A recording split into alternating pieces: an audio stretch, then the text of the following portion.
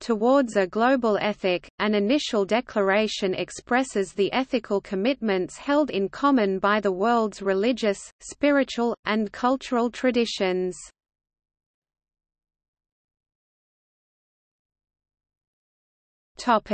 Background.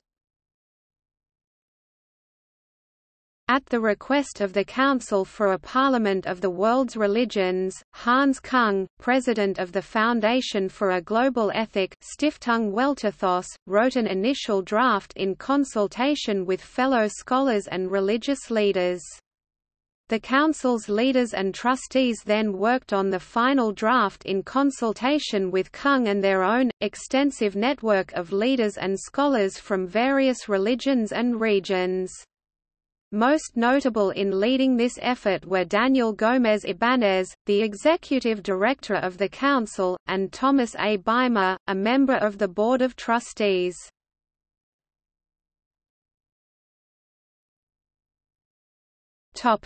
Fundamental ethical demands.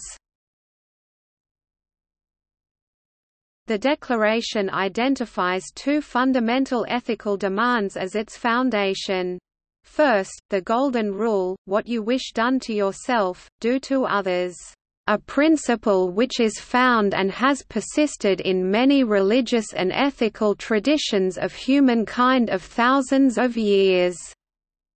Second, every human being must be treated humanely, an insight the beginnings of which exists in every great religious or ethical traditions.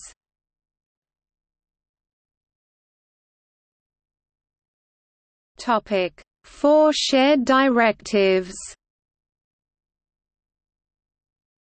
The two fundamental ethical demands are made concrete in four directives, which are convincing and practical for all women and men of good will, religious and non-religious. These directives are elaborated in the Global Ethic. They are commitment to a culture of non-violence and respect for life. Commitment to a culture of solidarity and a just economic order. Commitment to a culture of tolerance and a life of truthfulness. Commitment to a culture of equal rights and partnership between men and women.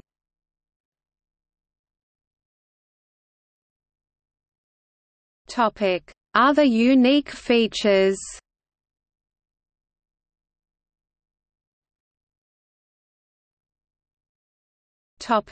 The directives proclaim things held in common.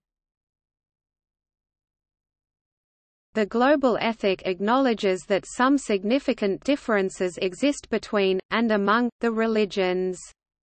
Still, these differences need not, it insists, stop them from proclaiming publicly those things that they already hold in common and that they jointly affirm.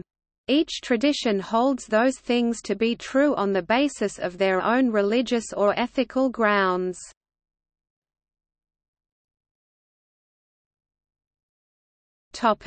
Contains no religious or theological language. Because its goal was to express those things about which the world's religious, spiritual, and cultural traditions agree, no religious or theological terms appear in the Global Ethic. Some religions such as Buddhism do not have a god, while other religions such as Hinduism have many.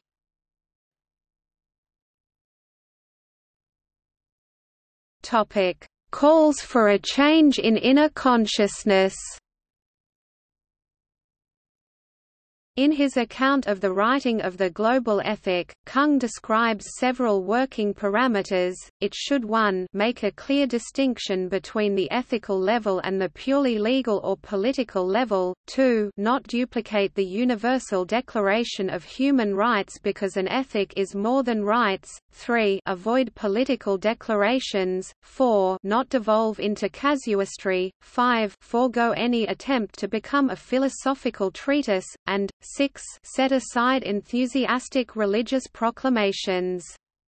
On a positive programmatic level, the declaration must, 1 penetrate to the deep ethical level of binding values, irrevocable criteria, and basic inner attitudes, 2 be capable of securing moral unanimity and steer clear of statements rejected by the religions, 3 offer constructive criticism, 4 relate to the world as it really is, 5 use language familiar to newspaper readers, no technical jargon, 6 have a religious foundation since, for the religions, an ethic must have a religious foundation.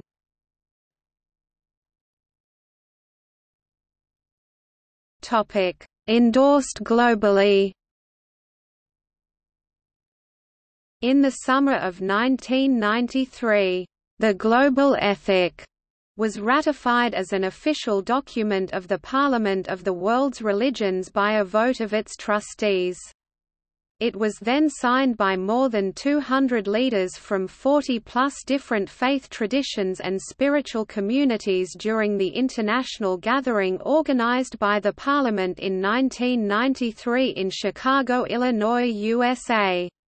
The majority of participants attending the gathering also endorsed the Global Ethic by acclamation. Since 1993, leaders and individuals around the world continue to endorse the Global Ethic with their signatures.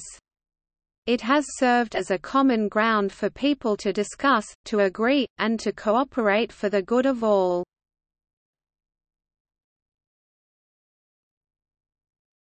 Topic: 2018, a fifth directive. Since 1993, agreement has emerged among the world's religious, spiritual, and cultural traditions on issues tied to the environment. Aware of this shift, and because the Global Ethic was intended from the start to be a living document, the Parliament of the World's Religions decided to expand the Global Ethic with a fifth directive. Led by Miriam Renault, the Parliament's Global Ethic Project Director, a task force wrote an initial draft. After soliciting and reflecting on 100-plus pages of comments offered by scholars and religious leaders from many of the world's faith traditions and regions, the task force prepared and then submitted a final draft to the trustees for their vote. The Global Ethic, expanded with a fifth directive, became official in July 2018. 5. Commitment to a culture of sustainability and care for the Earth. Humanity's shared home was mentioned in the 1993 draft of the Global Ethic. Its first directive states that the lives of animals and plants deserve protection and care and that people, especially with a view to future generations, have a special responsibility for the Earth's air, water and soil. The fifth directive sets out in greater detail what this responsibility entails. For example, caring and prudent use of resources is based on fairness in consumption and takes into account limits on what ecosystems can bear.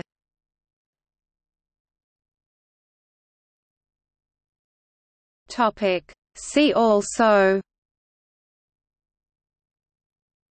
Hans Kung, Parliament of the World's Religions, Universal Declaration of Human Rights, Rights, Casuistry, Treatise, Buddhism, Hinduism, Sustainability, Earth.